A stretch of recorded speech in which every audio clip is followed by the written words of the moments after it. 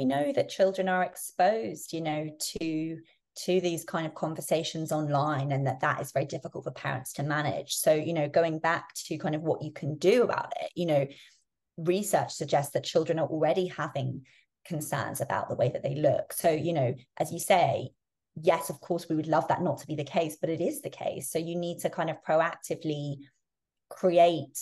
positive associations and be a role model yourself, you know, which is something that I'm really passionate about with my clients, you know, setting the example to your children that exercise is a really